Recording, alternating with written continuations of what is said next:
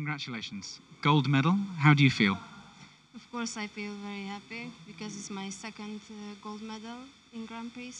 And both of these gold medals I took in Turkey, so I think Turkey is my lucky place.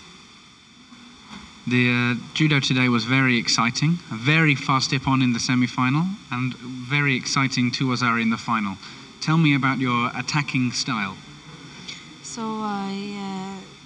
I was preparing this last weeks for European Championships, and I was very tired. But I came here because I needed some points to be very more up in the ranking list, and to have one competition before European Championships. So it wasn't my day, but the opponents weren't the strongest one, like they are always in Grand Prix. So it was good. A fantastic day for the team, for you and for Nora as well.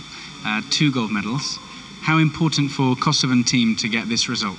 Of course, it's very important because we are a small team and we are like family because we train together. We are from one city, from one street, and we see each other every day, 2 times, 3 times.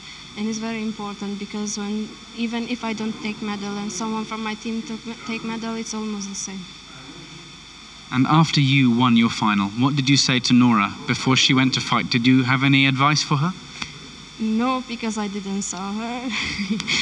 But I knew that she will win because she won against her times before. So.